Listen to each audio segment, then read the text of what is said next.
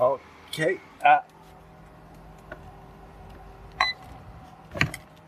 Turn off the air conditioner. It's still, you see outside sun shining, so it's still hot inside. A comparison between this older PowMr version and this new EcgSolax. And you see here, this one, it stops. Whereas this one here is still making full power. Okay, now cloud outside. But when I see here, it's 13 volts, it should stop. It's lithium, so on the first, I think here it's 13 times 4, that's 52 volts. But still at 55.9, it's still making full power. So this does not really stop. It's very awful. Here that's the amp BMS. It says it's 56 volt, 3.5. So it's now really very close to make here a cut off the battery, because this thing will not stop. Whereas this one here, it's set to 13.8 volt.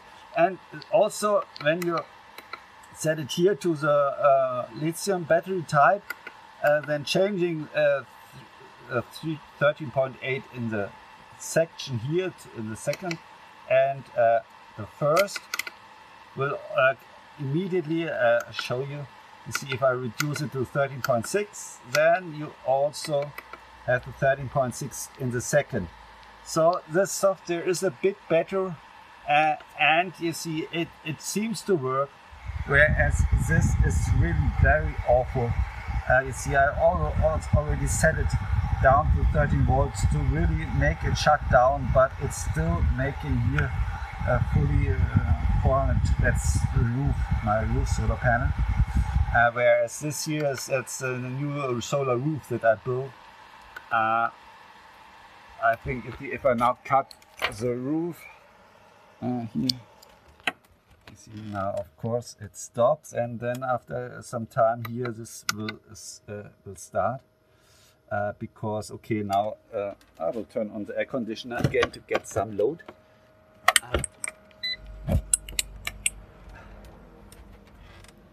You see, now we have 400 watt load, so here this thing should start.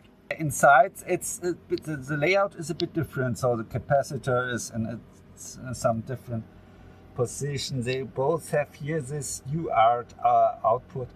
So inside it would be that here's a different header. There's a 4-pin header for the UART and a 4-pin header for the SVD ST-Link flash, and there's a 48-pin times 4 at 55.2. This thing 55.2, you see, but no, you see, it's starting. You see, because the load discharged the battery up to the below 55.2. That's exactly what I did calculated, and so this thing starts. So yeah, it's nice and it's very cheap.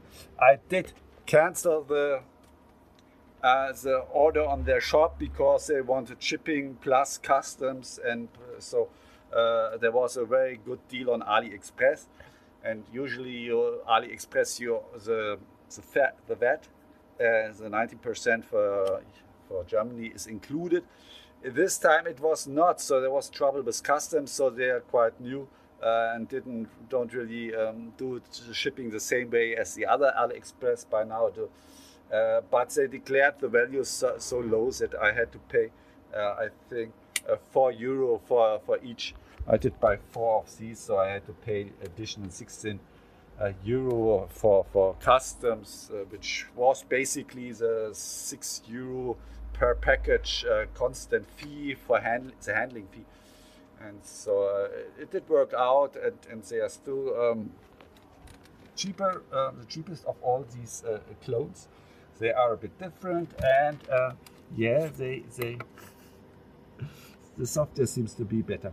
I think they still the watt or the amp that's going into the battery is still 10-15% higher than I did measure with a power meter. So right now it's 500 watt, maybe it's only 450 or something like that, but the important thing is that this will stop when the battery is full, and so I think this is better than that one. Okay.